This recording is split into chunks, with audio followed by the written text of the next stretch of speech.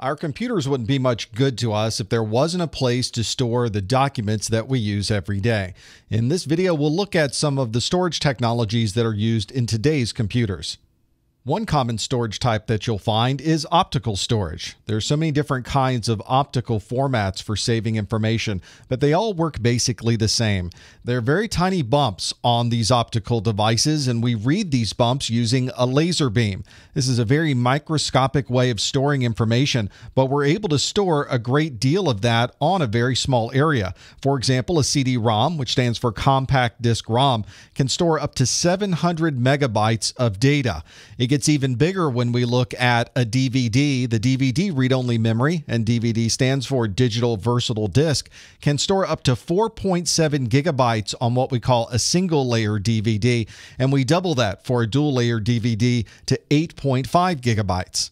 One of the more recent optical formats is Blu-ray, and a Blu-ray disc can hold up to 25 gigabytes on a single-layer Blu-ray, and a dual-layer Blu-ray can hold up to 50 gigabytes of information.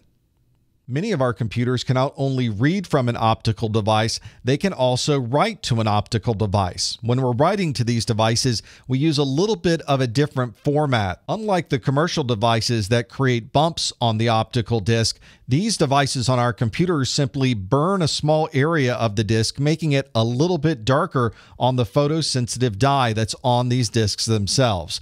The types of formats you'll see are compact disc rewritable, and you can see there's the CD-RW abbreviation, the RW standing for the rewritable. A DVD can also be burned with a DVD read and rewritable, and you'll see that abbreviated as DVD-RW. There's also a dual-layer version of this, which is the DVD-RDL. Blu-ray discs can also be recorded too with the Blu-ray disc recordable, which is the BDR, and you can even erase and record over that with the Blu-ray disc recordable erasable.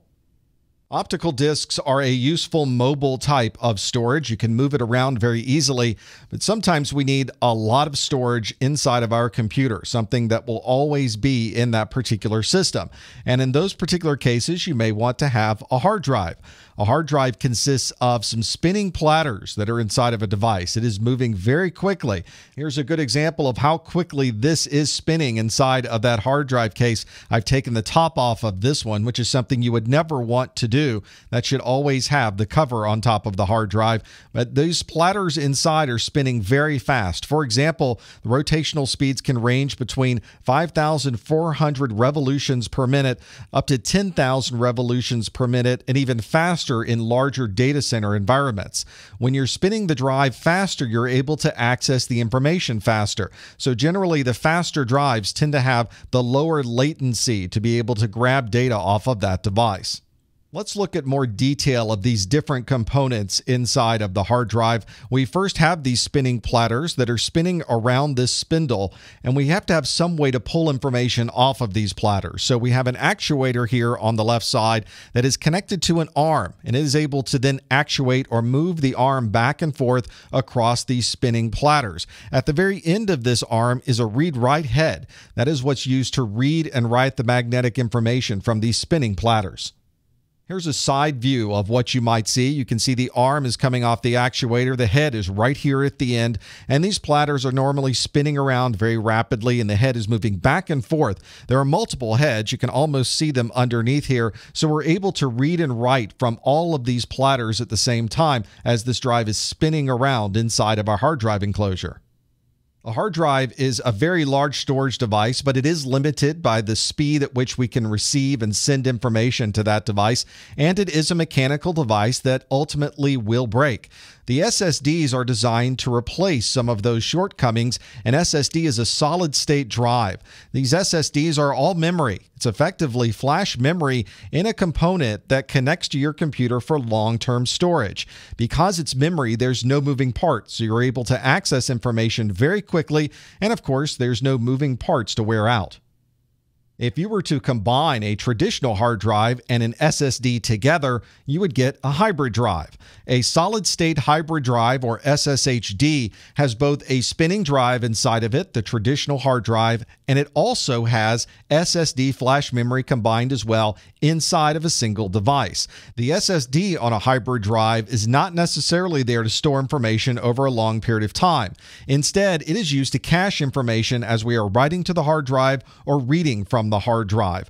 Because SSDs tend to be much more expensive than a spinning hard drive, we're able to get some increased performance by including a smaller SSD in a hybrid package, thereby getting better performance but not having the overall cost of an SSD. If you were to look at a hybrid drive, it looks very similar to a traditional hard drive. There are spinning platters inside, and the SSD memory simply attached onto the same form factor you would have as a normal hard drive. If you've worked with hard drive arrays before, you're probably familiar with hot-swappable drives. A hot-swappable drive is one that you can remove or insert into a computer without having to power down anything. It's a hot connection, so you're able to plug and unplug whenever you would like. There are many different ways to do this. One common type of hot-swappable drive is a USB drive. We can have an external USB drive that is connecting to our computer with a normal USB connection, and when we're finished using that drive, we can simply disconnect it with the USB cable. Another common hot-swappable drive type is a FireWire drive, where we're able to connect and disconnect using a FireWire cable that's external to our computer. And part of the SATA standard provides for a hot swappability. You often can see that if you're working with hard drive arrays and you're using SATA drives for that. You can simply slide them into the array or disconnect them from the array in real time as the entire system is running. The SATA standard also includes eSATA, that stands for external SATA drives, where you have an external cable connecting to an external drive array, and that also is a hot swappable drive type.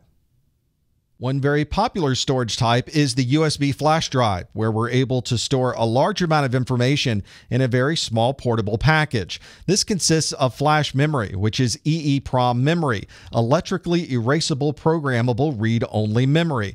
A flash drive is non-volatile memory. That means that you don't have to constantly provide power for it to store information. So you can plug in your USB drive, copy information to the drive, unplug it, and you don't have to keep it powered as you're moving it from one system to another. One challenge that we have with flash memory is that it only supports a certain number of writes to these storage devices. At some point, we would not be able to make any more writes to this flash memory. We would still be able to read the information. We would just not be able to change anything on that drive. Although these USB flash drives are very small and very mobile and they store a lot of information, they're not very good to use for archival purposes. They're very easy to damage and certainly easy to lose, so you want to always be sure to have a backup of everything you're storing on that flash drive. There are many different kinds of flash drive formats, so I put them all together and made a picture simultaneously so you could really get an idea of the scale between the different flash formats.